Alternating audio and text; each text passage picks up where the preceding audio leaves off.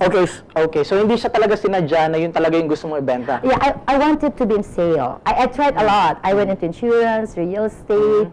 I went into a lot. Since my husband then was working with PNOC, I had a sideline of buying some yung LPG and then sell it. I was a jack of all trades, master of none. Okay. But since books, favorite ko talaga yan.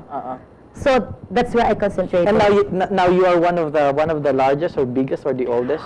I don't say that. Probably I'm a book distributor catering to the needs of all, shall we call, from infants up to professionals. Okay, so let's talk about your materials. You're importing books. These are imported books. Yes, from UK, from US, from Singapore. Wherever I find books that are reasonable, materials that are used in teaching, in learning, more so with the parents, because prior knowledge is very important, and it starts in the house. What do we need in our Philippine education now? What we need in our Philippine education is for the students to be engaged, for the student to be, you know, this comprehension thing? The children now are into memorization because of a lot of information. I was part of that generation. I think you were too, right? I don't think so. I don't see, because we were concentrated because of the advent of high technology, the computer and everything. During my time, it's not yet a fad. Right. It's not yet a fad. So that's why we were concentrated on learning. We were concentrated on reading.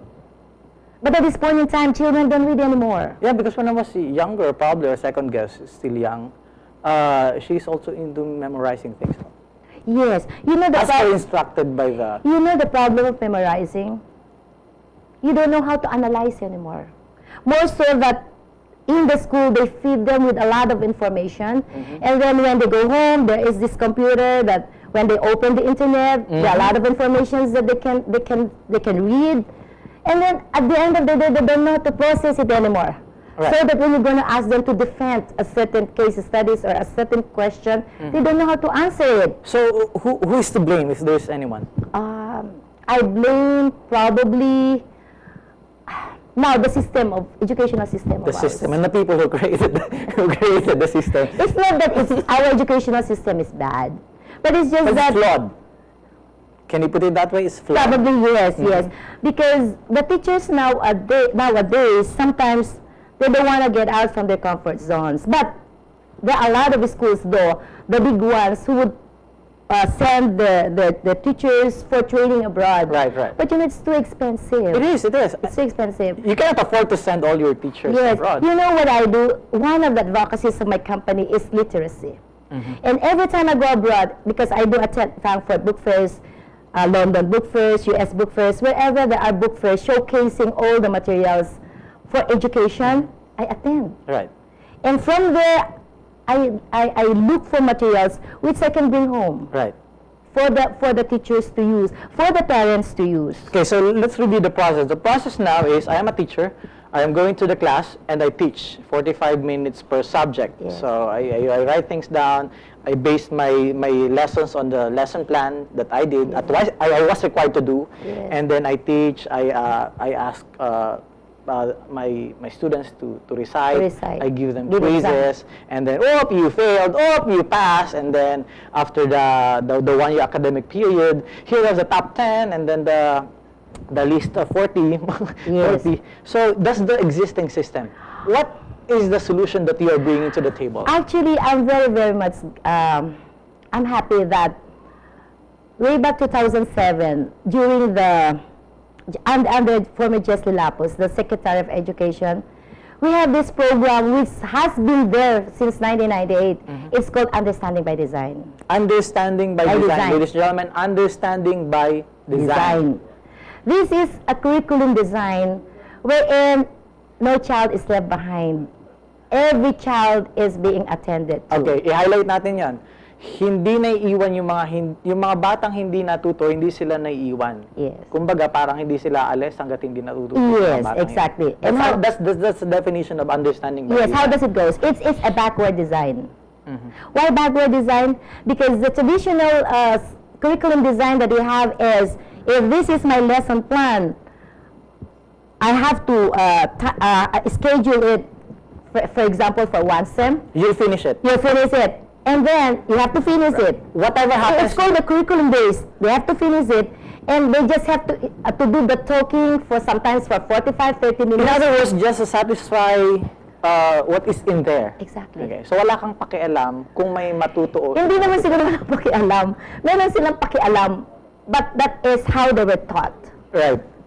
Okay. That's okay. how they were taught. That's why a lot of parents now are getting enhancement programs. So what do we need to do? Okay, so what's that? This actually is, nowadays, it's a backward design because they do the assessment at the end.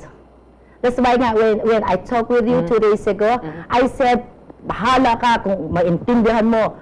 If you cannot understand, they go pasang-awa, and then you bring the child to grade 2. In this curriculum design, which is understanding by design, you have to assess the child first. That's why it's a backward design. Yung post-assessment mo, you bring it ahead. So magtitimplahin mo muna yung bata. No, you assess. You assess the child, whether the child has a knowledge of your lesson. Okay. And in so doing, you must have now to adjust your lesson plan on the assessment that you've done for the slow learner, for the average learner, and for the advanced learner. Therefore, yung teaching method should not be one size fits all. No such thing as one size fits all. Okay. That's the traditional thing that we had before. I call that curriculum based. Okay. When we come back, just for a very short commercial, when we come back, I'll be asking you what happened with the curriculum, what happened with that design that we're talking about. And when we come back also, from the center stage 9 years ago, the Binibining Pilipinas pageant, he's now into business. She's here in the studio.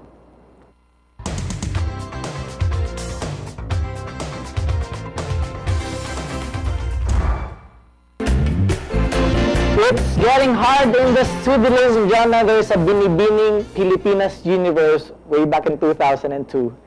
And now a certified business etiquette and international protocol and image consultant, a dynamic speaker and corporate trainer. How did she come up with these kinds of things? She has trained celebrities, myself not yet included, managers, beauty queens, and public officials on their appearance, behavior, and communication. Ladies and gentlemen, if this rings a bell, so be it. Karen Ostrea, the Director of Global Image Management. Hi, Karen. Hello, good morning. Welcome to the show. Oh, thank you so much for inviting me. It's an honor to be here in creative business. Thank you, Lloyd. I don't know if you will have an idea that you're pregnant.